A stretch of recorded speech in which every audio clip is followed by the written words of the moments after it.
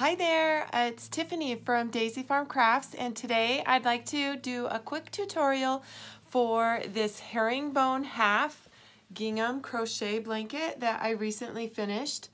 And I'd like to just do a demonstration on how to change the yarn colors. And I have, of course, just in case you haven't ever seen that for gingham, I have lots of other YouTube tutorials. This is my 11th gingham blanket that I've designed, and so there are lots more on my channel, all different colors, all different types of stitches. So if you're looking for something easier, you can, maybe start with the pink single crochet one, and that'll help you get going. But don't be afraid to try this. If you're a beginner, you just do a practice swatch. Once you get the hang of carrying yarn, you can for sure make this blanket. Okay, so all the details are on my website, daisyfarmcrafts.com. Please click the link in the description of the video if you're seeing this on YouTube, and it will take you straight to the blog post where you can find a lot more information. All right, thank you so much. Okay, so for this project, I used Bernat Baby Sport.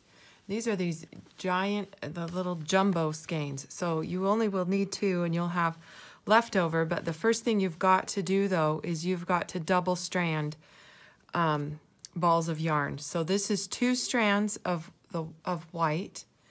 This is 2 strands of gray, and then you also need to make a ball of gray and white. That's how you will get the shading that you need in order to make the gingham look. Otherwise, if you just do 2 colors, you'll have a checkerboard look. Okay, so I'm also using a J hook, which you possibly might need a K. It all depends on your personal tension. And for today, I'm just going to do a sample, so I will do 3 blocks. The pattern is, the base chain is 72. I did 7 blocks of color. So I'm just starting out with a simple chain, and I am going to chain 32. Okay, so you'll want to start, and actually I suggest if you've never done one of those, just do a practice swatch right along with me. And then that way you'll get the hang of how to carry yarn, and you won't have to restart your blanket over and over. Okay, so I'm going to get 32 chains here on my hook. Okay, so with this herringbone half double crochet and the way I've designed the pattern, the first 2 stitches are always the turning chain. They never count as a stitch.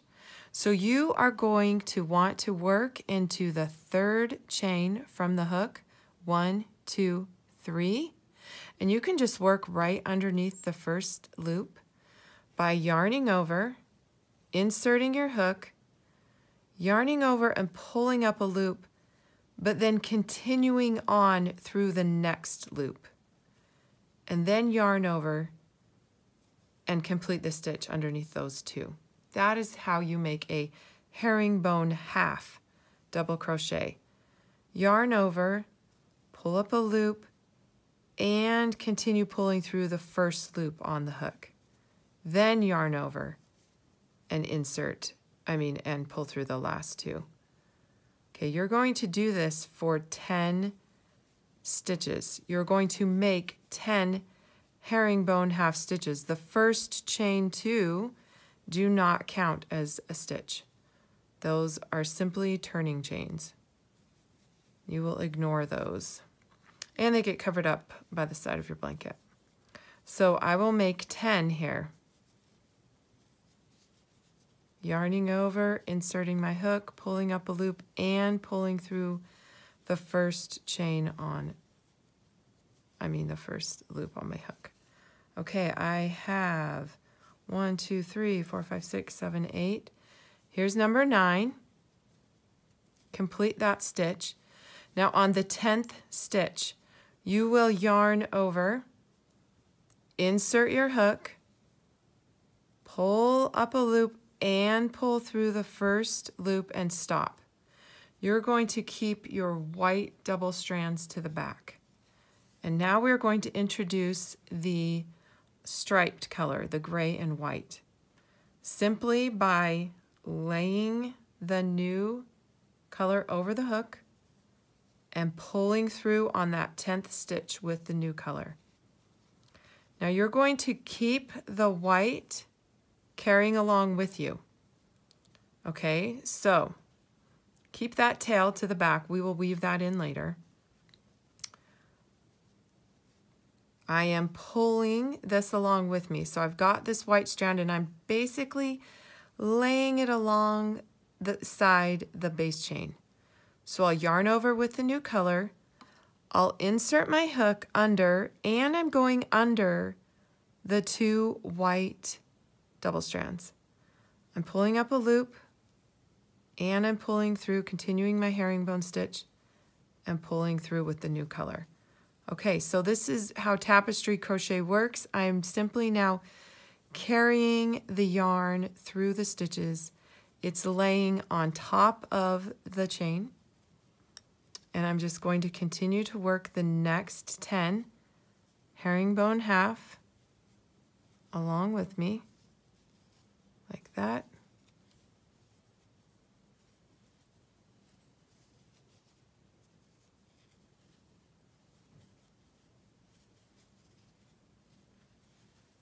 Finishing those stitches.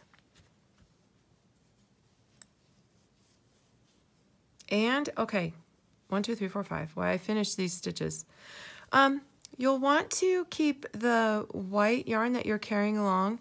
You know, you want to give it a little tug. You don't want that to poke out or be seen. So you're going to be giving it a tug, just a tiny little tug, to make sure it's being carried along and not bubbling on you or poking out or anything like that. Okay, so let's see what number of stitch I'm on. 1, 2, 3, 4, 5, 6, 7, 8, 9. Okay, so here's the 10th stitch. Now here is a great tip for this gingham. This is the 10th stitch, so I'll pull through one. It's time to change colors. I want to keep this gray and white striped yarn to the front. So before I pull through with the white, I want to make sure I pull this yarn, striped yarn, to the front of my work, and then pull through with the white. You want to keep one strand forward and one strand to the back so that your yarn won't twist on you.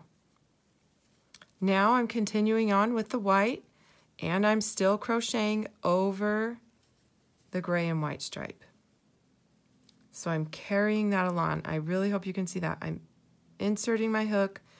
The gray and white is just behind, and I'm pulling through.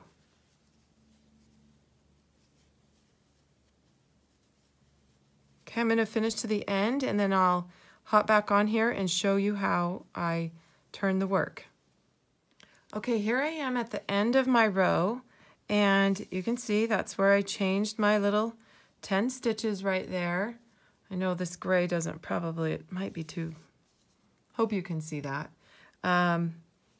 And I just pull this gray and white just a little bit tight through, make sure it's pulled tight underneath those stitches. With the white, I'm chaining 2 and turning. Turn it like a page in the book. And my gray yarn that is attached right here, I'm just going to simply, place it along the back, bring it around the end with me so that it's right there in that first stitch. I'm working right into the half double crochet and still continuing to work over the striped. Okay, so in the pattern, you will do this for 8 rows before you would cut off the white and add in the gray. And this is where, if you'd like to know further information about this pattern, please go visit the link in the profile if you're watching this on YouTube, and go ahead and get the specifics on the pattern, and you'll be on your way to making this darling. It's all made with the herringbone half stitch, even the border.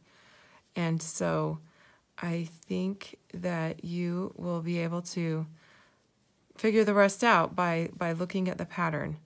So here I am on the 10th stitch,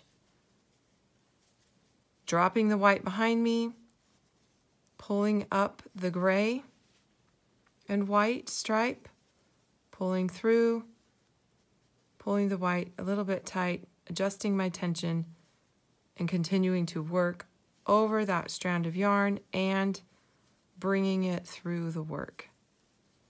So this is how I'm getting that effect of shading. Okay, so good luck with your project.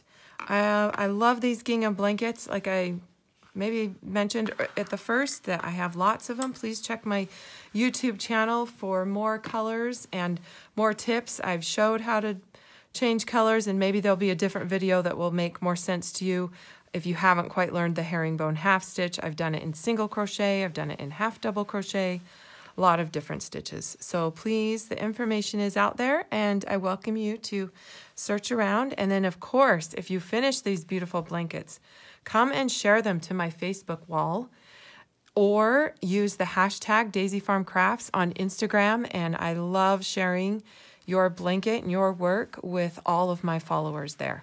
Okay, thank you. Have a nice day.